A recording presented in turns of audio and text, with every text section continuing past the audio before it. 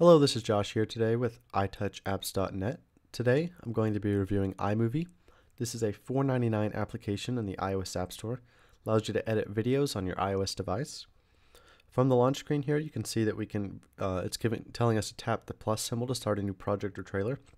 We can also tap this question mark, and it's going to give us an overlay of items to help us learn the application and what each thing does. So we'll hit the plus, and we'll start a new project. And from here, it's also overlaid the help for us to see, or we can disable that from here. So this top left button is going to take us back to the project screen where we just were. This next one will allow us to undo what we've just done to our project.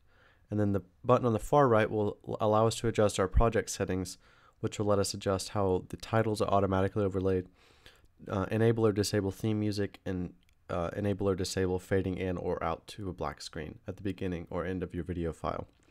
So if we come back here to the project, we can hit the import media button, which is this lower left button.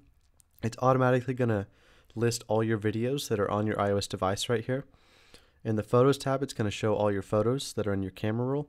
And in the Audio tab, it's going to have all the audio or music from your iPod section of your iPhone that you can import into your video. So I'm going to go back and choose a video to import. We'll just do this one. It's of a FIFA game. We can press the play button or skim through the start or stop to only import a section, but we'll import the whole clip. So you see we've got our clip here. We can skim back and forth through it. So we can press the play button and play through it.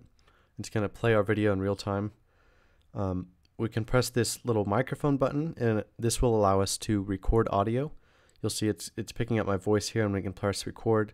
It will start a countdown, and from there it will start recording what we're saying.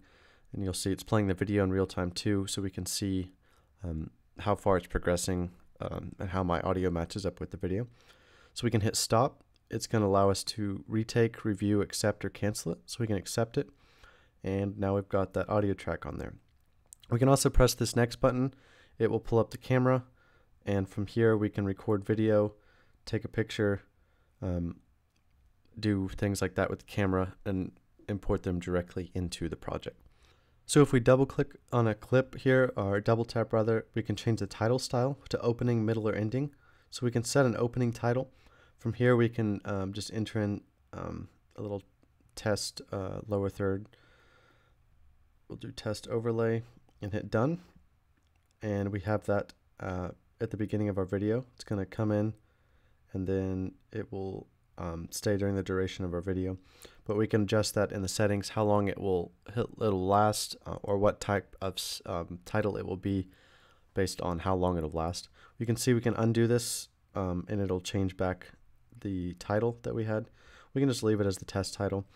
We can go back to the project screen.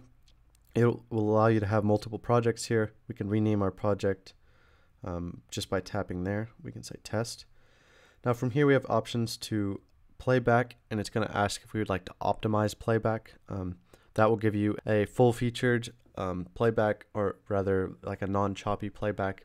So it will basically just temporarily render it out so you can view it. You can share your project to Camera Roll, YouTube, Facebook, Vimeo, CNN, iReport, or to iTunes. The iReport is a very handy feature if you had something like breaking news or some news clips that you wanted to share with CNN. You can copy projects from iTunes if you have saved them to iTunes.